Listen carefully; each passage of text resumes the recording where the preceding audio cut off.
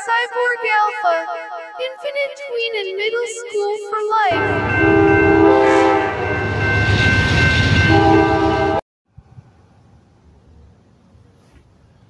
Well, the sound check was successful. It's the exposure now. The sort of the focus is kind of off track. There we go. That solved the focus problem. It was going in and out. So, anyways, it is 23 hours and 4 minutes into the 23 hours and 4 minutes into the 30th day of November, and now we're going to start our observation vlog with a new sound system. So, anyways, let's get this camera turned around and get everything focused and in line. Alrighty, so we'll get this. We did the sound check. We did the intro facing the other way, so you can see where I am. And now, if we can't, no, I can't get it. I know we'll have to correct this later on in terms of getting my notes. We're going to get into the whole concept of social engineering. This is the humanist part that evolved after the sort of the vassal state was set up. A humanist state was set up. And I understand is that the elites are, again, they're not, it's not one thing. The call the shadow government or whatever you want to call it, they aren't a single thing. They're not a single force in terms of be understood in that manner. They are a variety of things because they're not one thing. And what happens is, yes, they are all at the top, but they're at the same time they're all battling each other. This all has to be seen as you go into European history to see how these kingdoms were fighting with each other on an almost repeated basis. And it is, well, I don't trust, this Lionel comes up and says, well, I don't trust, people who are pundits out there. I want to understand this for myself. But the thing is, he misses an enormous amount as an intellectual. That's what he is. You can observe people and look at their behaviors and then classify them according to the groups that they most accurately fit. And he is a modernist because he believes in order, but he is not a believer in God. He doesn't have a fundamental belief. He's more of an atheist than anything else.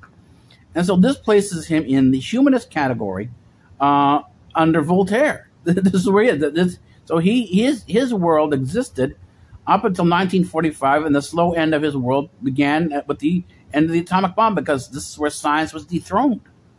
And the thing is, it's not that science was dethroned as a sense of well, so let's put it this way. People say, oh, we have lots of discovery. We have the cell phone. We have everything. Well, these weren't necessarily discoveries in the sense of what's called the classical science that Lionel's talking. Lionel's talking about a world of science that was supposed to be predicted. They were supposed to be able to predict everything. But 1945, that was the end of it. They couldn't predict what was going to happen in 1945 because it was so far beyond them. And the thing is this was the case. They always have these elites who always have these advisors, and it's basically the way it works. And this is kind of the same thing today. Is you have your priestly class. Your priestly class, these are, because the kings themselves, even though they're ordained, they're kind of idiots. They're not really that smart. And so they always have these advisors. To understand this, go into what you call it? Aang, the Last Avatar on Nickelodeon. Take a look at the Earth Kingdom Ba Sing Se. There's the king there. He's got his main chief advisor. Of course, this advisor, again, is ordained by God. He is on the priestly class of things. And his job is there to tell the king, what his future is going to be, what the predictions are going to be, what the stars look like, how the stars align, what sacrifices to what gods need to be made at what particular times, so that he can keep his kingdom in good order.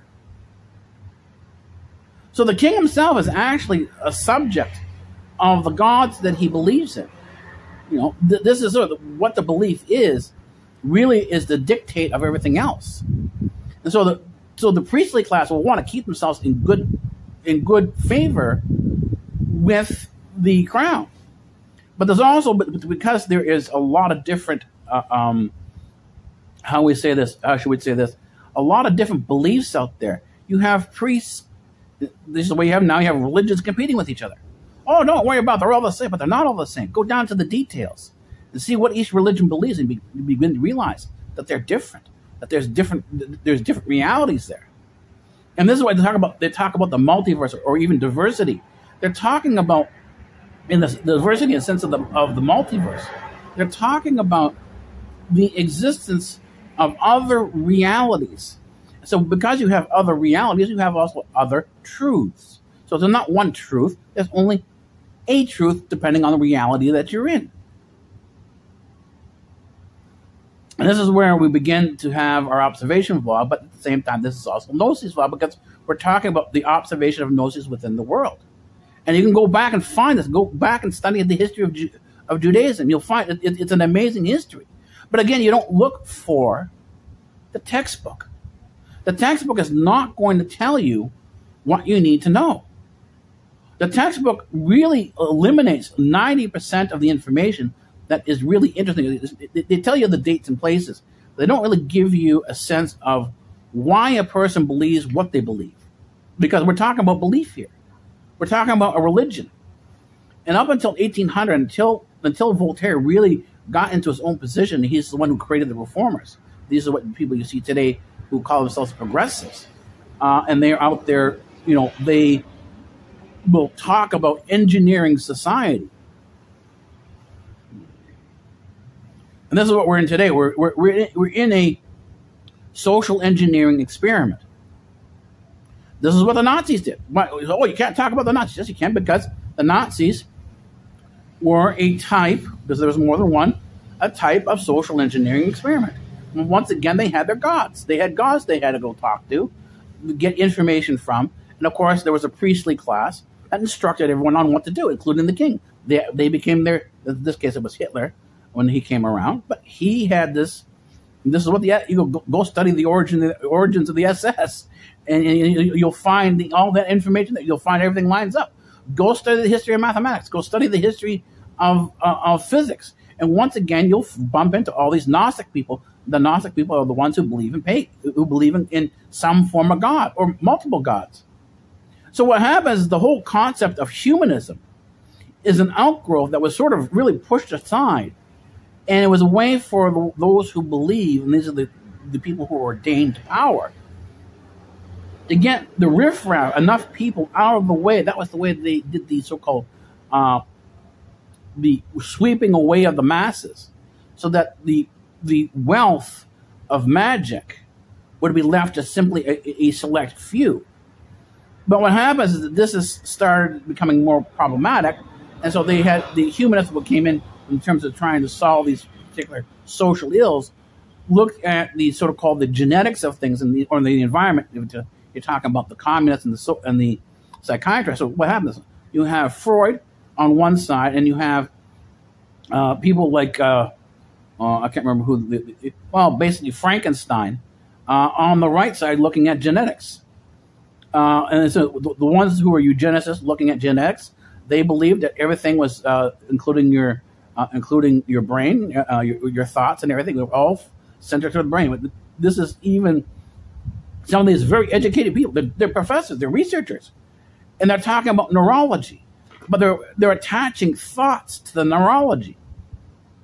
But yes, there is thoughts there, but it's not necessarily the brain causes the thoughts. But this is what they think. This is what the term instinct talks about. People, oh yeah, animals have instinct. Well, yes and no.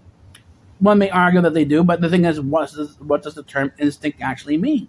Well, it means to be robotic, because this is where it comes from. You look at the history where the word comes from. Who brings it forward, again, is these eugenicists, these people who believe in genetics. This is also partially Darwin as well, who said, well, okay, animals don't have a thought, so they must be robotic. They must be like a clockwork mechanism. And these things are sort of called rote behaviors. In other words, they're programmed in using neurology. Well, yes and no. And this is where you have Jane Goodall. Jane Goodall goes out and lives with the monkeys and sort of determines that there's a lot more there, that there is actually a society, there's a structure there, there is a lot of living there. And so this is where Jane Goodall, and this is what happens in the 70s, she discovers a group called the bonobos. The bonobos are very sexual. They're very what we call promiscuous. And they say, "Well, you see, this is the way these tribes live. These chimpanzees live, which they're a subgroup of the chimpanzees, the bonobos, and they were all very sexual."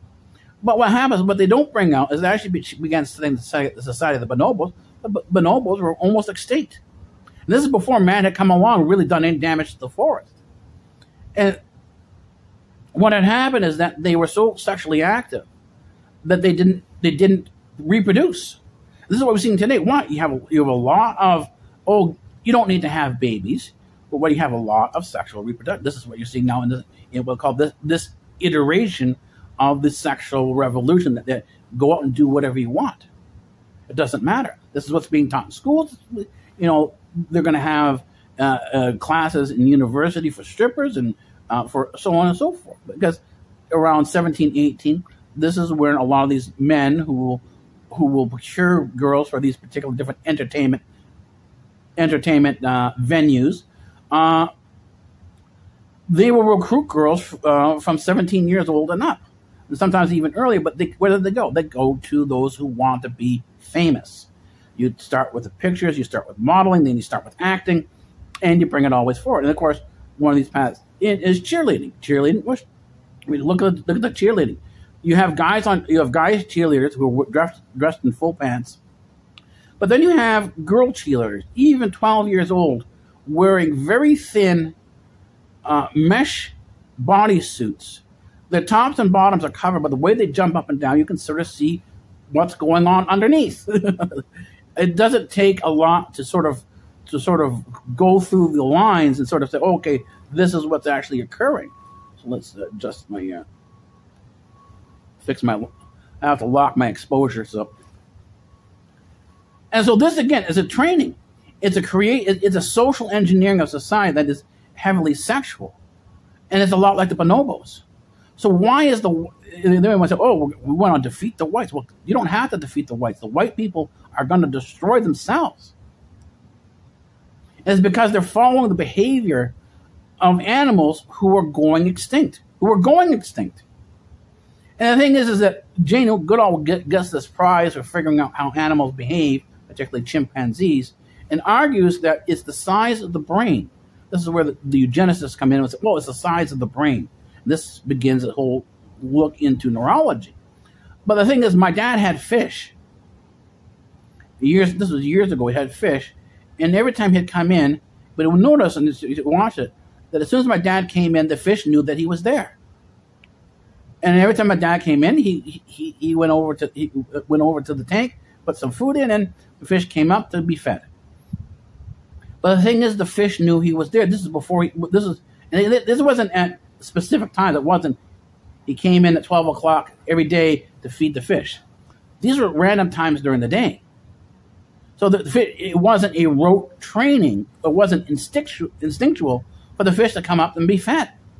It's as he approached the tank, they began to recognize that someone's coming to feed me. That was the trigger. That was the point. And they were able to see outside the tank and recognize the person coming in. This goes far beyond rote training. This is not simply instinct. And we see this. Animals have a capacity to learn. We see this with dogs. Dogs have a capacity to learn. What happens with dogs who are from the rescue shelter? Some of these dogs are very dangerous. Why? Because they were in abusive homes. The dogs who were in abusive homes, who were beaten on a regular basis, are very vicious and very wild. And I know a person who did dog rescue. They did animal rescue. And unless you understood animal behavior, that dog would be very wild around you, very dangerous. Don't go near the dog. He's a little nervous around people, and he will snap, he will bite, and so on and so forth, because he's got this mistrust issue. He's got these trust issues with other people. But if you understand human dog behavior, and this is all animal behavior like that, most animals, and you'll see this even if you're watching anyone who is on YouTube has got an animal, they've got pets, and they're letting the dogs or whatever roam around the house, they'll sniff everything. In order to understand what a person is or who a person is, they have to sniff. Again, and this is when I went to this dog, I understood, and this is all animals like this, they have to sniff. They always sniff to find out what's going on. So you stand there, you let them come to you. You don't go to them, you let them come to you. And once the rapport is established because they're sniffing, and of course most people don't like this because why? What do dogs do? They sniff the butt.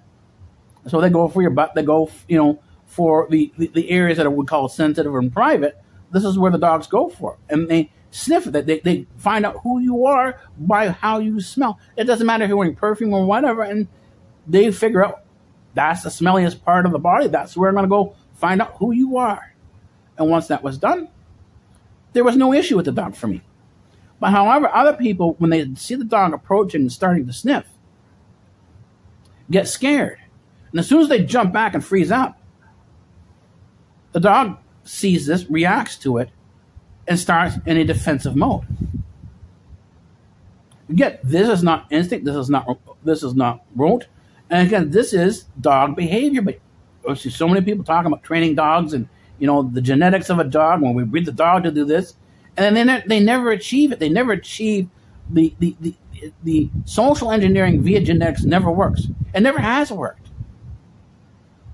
But yet we're going through this yet again. We're going through the genetic engineering of society through social engineering.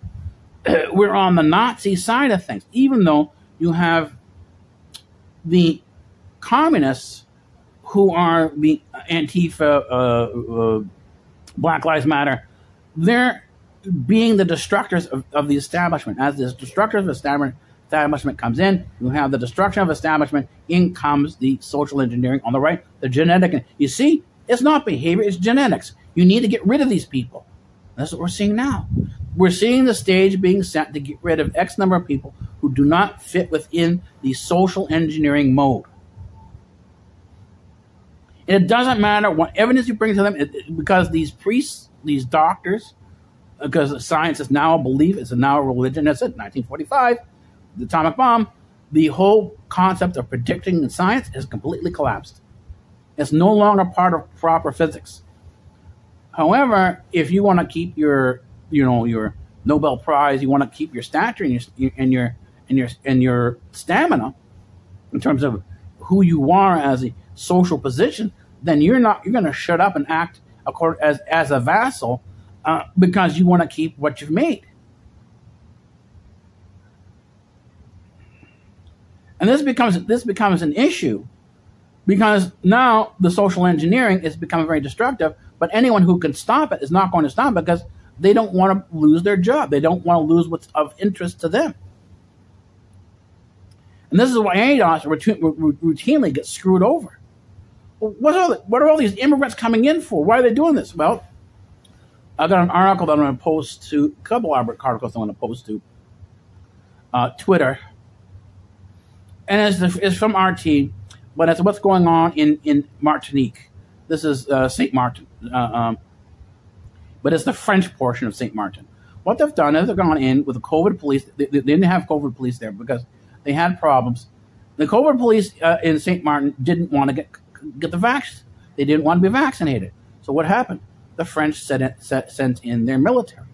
This is all throughout North Africa. All the people heading to France, all the people heading to Calais, to Italy, these are all colonies. These are all the subjects of the French crown, of the Italian crown, who have never given up their colonies, acting as colonial masters. And what they're doing is they're carving up Africa into spheres of influence for the European understanding of things. It's the white world. As I said before, the white world didn't fundamentally exist like this. The white world was initially class. What happens, what puts these dark people, these people who aren't fundamentally white, and this is according to the genetics of, you do your gene survey. You do, who am I from? I have this Anglo-Saxon background. I have this Italian background. Well, why is it all this? Because the whole genetic system is geared towards Europe. And I said before, you have not only have an out of Africa, but you have an out of ager as well. You know how many white skinned people there are in the Asiatic sphere? I mean, there's the Japanese, and there's the northern Chinese, there's the northern Asians, are all white skinned. This is where you have these so-called, matter of fact, they have an alabaster white skin.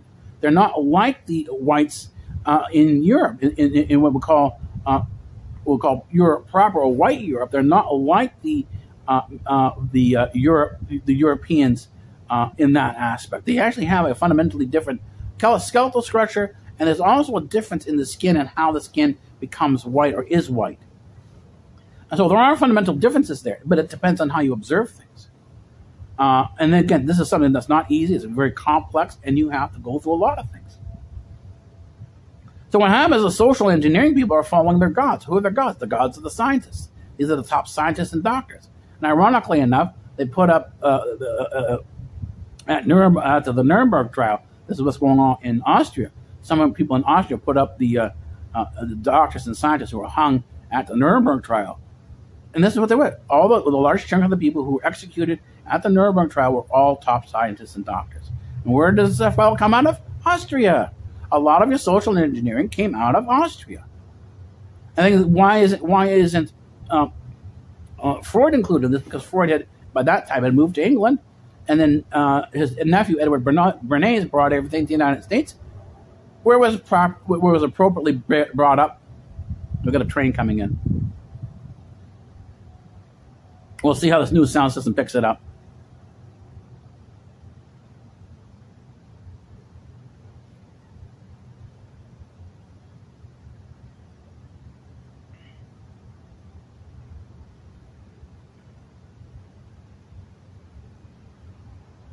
It's going to be a while, but so anyways,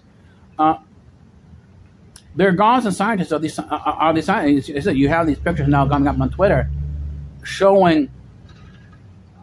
We've got people coming bringing back a U-Haul truck. People leaving on the other side of the street. But where I'm sitting is lower down, so it behaves like almost like an amphitheater. So,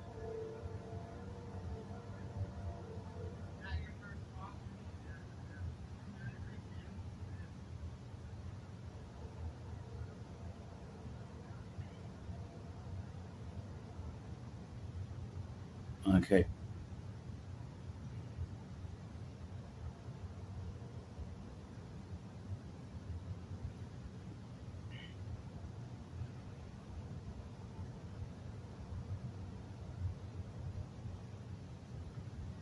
The sound, the horn, the longest horn crossing the street was last, and it was the softest.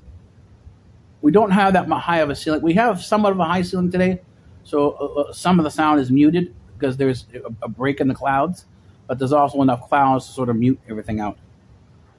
So we had the left or the west waveguide activated first. Then we heard the horn first here in terms of the loudness, and as it went on, it got softer and softer until we had the long horn that was crossing the street. That means that is a eastbound train. And we'll see what happens if something else comes the other way. So rail traffic is moving. There's no doubt about that. Rail traffic is moving. So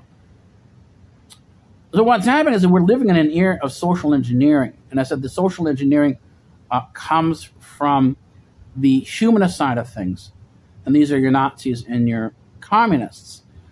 But what happens is, and as I said, now things are swinging from the communist understanding to the Nazi understanding. This is why you're seeing the stormtroopers. This is why you're seeing the troops coming in. This is why you're seeing the lockdowns. This is what the lockdowns are. This is totalitarianism coming in. This totalitarian, and this is the wrong word, totalitarianism. They use despots, but the thing is, again, despots is a Gnostic reference because despot is basically the Greek word despota, or master. And again, they view the thing as a master-slave relationship. And it's all the religions that have done this. All your Gnostic religions that talk about that have a separation between God and man via the vassal state. those are all pagan Gnostics. They're not on the early Christian side of things. The early Christianity, and this is why Christ was crucified. He was saying that all men are equal. Then at the top of it all, he went and said, not only that, he said all men are equal. He says, I'm saying this because I'm God. He referred to himself as God. And that's when they said, well, that's it. We're not going to take this anymore because here's a person calling himself God, and we're going to crucify him. We're going to prove he's not God because he's not going to come back. We're going to kill him. If he's God, he'll come back, or he'll strike us dead because God, they understand, is a wrathful God. And then, of course, you try to kill God, and he's going to kill you. Well, that's their particular perspective of it. And so this view was there up until about 1800. By the 1800s, it started to wane. And by basically 1900, you have the era of the so-called modernists. These are the modernist humanists. This is where Lionel picks up from. This is where he get all his cues from. This is Darwin. This is social structure, social engineering with a fundamental order. When this all collapses, and this collapses in 1945 because the science collapses, and what you're seeing now is simply a rehash of everything that failed before. They're trying it again and again and again, and they continuously fail. They can't predict anything. They couldn't predict, climate change. They couldn't predict with the whole thing with CVD. They didn't predict it. They're completely off. And what you're seeing now in the newspaper is nothing more than fear mongering. And the thing is, they knew this was going on. So what happens is that you have people now on the right side saying, hey, this is genetics. We're doing genetic. It's our turn now. We're going to socially engineer society. Of course, the ones who are Gnostic, who believe in a sense of chaos, that progress comes out of chaos, they want the conflict. Because they understand that from their perspective, the progressives, comes out of the conflict. So without the conflict, you don't have progress. And so what happens, you have these systems sitting back and forth, but then again, you have to understand who the social engineers are. And it's anyone with a group, and there are a lot of scientists who want to be the top priests, they want to be the top advisor to the government or whatever governments around. They're part of the vassal state, and of course that vassal state depends on who is heading the government, and then who's behind the government, who's behind your president, who's behind your premier or whoever's heading up the government. And there is a priestly class advising these people. So what happens is the shadow government, the elites, are not one single thing. There is a group of them. And they don't need something ordered. They only need chaos. And this is what I've been reading again. A general came out from the English Army saying that is very dangerous now because what the United States is doing by putting troops into Ukraine is creating a situation where they can have an accidental war. And of course, that accidental war is going to be nuclear. And it's been long on the table that the way to cure society, and this is, again, by the people who believe in IPCC, that religion, the environmental religion, has no qualms about using nuclear weapons to heal the earth. They're going to save the earth with nuclear weapons. So when COVID fails, here comes your nuclear war. This is the reality. And the thing is, unfortunately, for those who were in ADOS, you need to understand you could never trust your government. It's never been there. And at the same time, they're not there for you. This is where my choice, I'm anti-establishment, but I'm not violent. So I understand the violence that you see with BLM and Antifa simply creates the cause, it creates the narrative for the police state. Same thing, the fight with race. It's not about race, it's about class. People who are involved in racism believe the racism because they've been told this. This is something that they've been taught.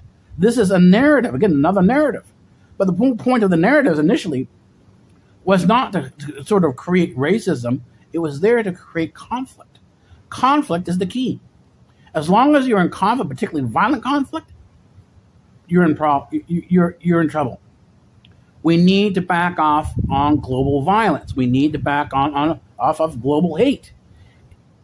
Ironically enough, people say, because everyone's going around, everyone's fans of, and they're bringing up these sort of called these Gnostic symbols, you know, the Illuminati and this and that. They always bring up Aleister Crowley. Well, you see, that's from Aleister Crowley. He says, "Do what thou wilt." And say, yeah, they say that's demonic. Well, no, it's not demonic. Do what thou wilt is not demonic. What is it? It's the God-given. It's our God-given free will. We have free will. We can do what we want. We have to understand that, okay, we're going to do what we want, but there's also consequences to what we do.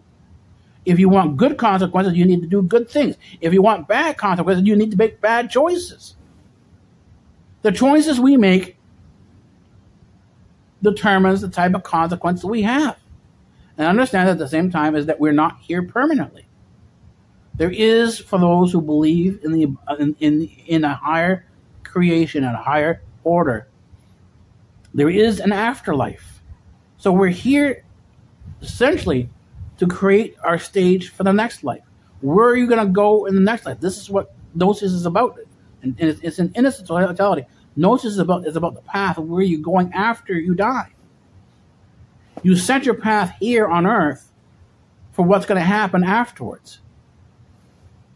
If you're in a spiritual path, on a spiritual path, your goal should be to be spiritual and to be spiritual afterwards. However, if you're on a physical path, which is temporary, you're going to expect that at the end of your life, you will not have a spiritual life afterwards. You will not have a second life. You're forfeiting your second life for the first one. And this is why they often say it's better to let the body die so that your soul can live. It's not that your body is worthless. It's what happens. And you know, this is a choice. You choose your body or and I've seen this. It's unfortunate. You see people who are in situations where the people are very, not really abusive in terms of physically abusive, but they do a lot of bad things. They're not necessarily nice people in terms of their sense of aggression, in terms of success, status, and so on and so forth. So simply on a status issue, they see people who are in churches, these priests and so on and so forth, going for status. And this destroys them, destroys their faith. And so, yes, the body, they've been healed, they've been saved. They have these medical miracles that gives them extra life if they have a life-threatening disorder. But they save the body, but now the soul is dying. The soul is in a critical state. In the United States, the West is at a very critical point because the Western soul is dead. There is no Western soul. This is why they're amoral. They don't have morality because there's no soul there. Without a soul, you do not have morality. And without that morality, you have no reason for morality. You have no reason for anything. Everything is simply an illusion. Everything is a concept. So do whatever you want to do. Postmodernism. This is what we have today. Anyways, we're at the end here now. We're going to go into our last bit, which is the transition vlog, because this is both the observation vlog and the Gnosis vlog. So we're going into the transition section of the notes vlog, which is Our Life as Cyborg Alpha. We're going to go and do that next. We are Cyborg Alpha, Infinite Tween and Middle School for Life.